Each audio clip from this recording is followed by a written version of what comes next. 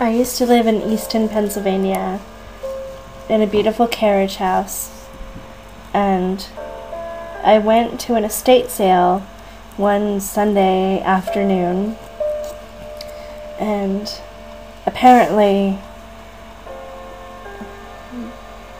the old man had died, and there were piles and piles of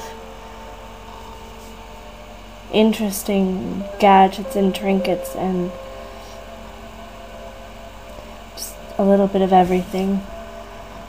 And then I sat back down and started watching the auction, and I just kept thinking of the man who collected all of this. A tin of brass keys, and it's the first item that I thought was really interesting. And so I bid, and another person bid against me, and the price kept going up, and it was 15 and 20 and 25 and 30. And then I just figured, why do I really want them? What does it matter? So I stopped bidding and let the other man win. And I was a little disappointed in myself because I thought they were interesting. And the next item that the auctioneer brought up was this huge tin. It's really big, and it was full of skeleton keys, old skeleton keys. There must have been hundreds of skeleton keys.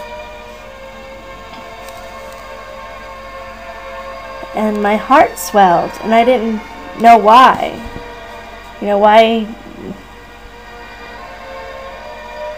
Why did they mean something to me? And perhaps it was just because they were keys, like the prior bid. And I raised my little paddle, and I bid $10 immediately. Then no one challenged me. So in a matter of seconds, I was the owner of hundreds of skeleton keys, old skeleton keys, that belonged to a man who collected them. I don't know the story of why, but they were mine. And I stood up, and I paid for them, and I left. I left that beautiful house, and I left the memory of the man behind me, but I carried some part of him with me.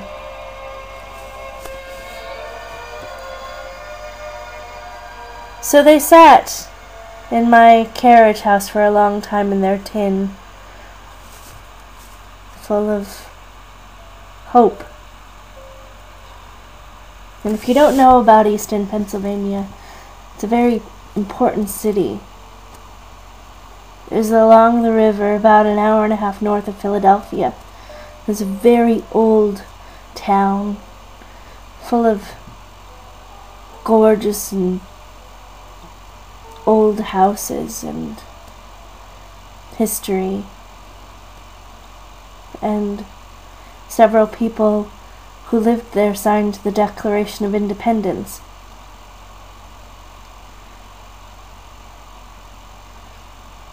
And all of these keys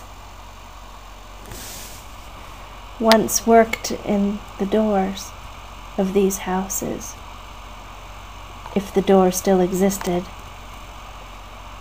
So all of a sudden I felt like I owned a huge part of history. Old skeleton keys they didn't matter anymore.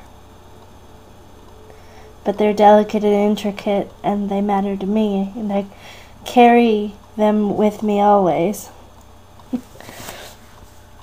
So I went looking for the tin tonight and because I've moved several times, and I couldn't find where I put them, so I was very frustrated and thought I wouldn't do the skeleton key story tonight. But I do have this.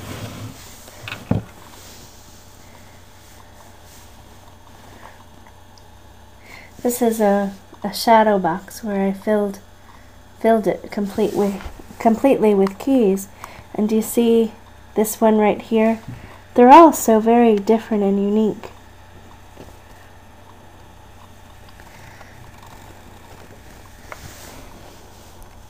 But there are a few of them, not in this box, but there are a few of them that have hearts. Where the keyhole is. There's the key, yeah, keyhole. Anyway, I just wanted to share my skeleton key story with you. And Easton's a pretty interesting town.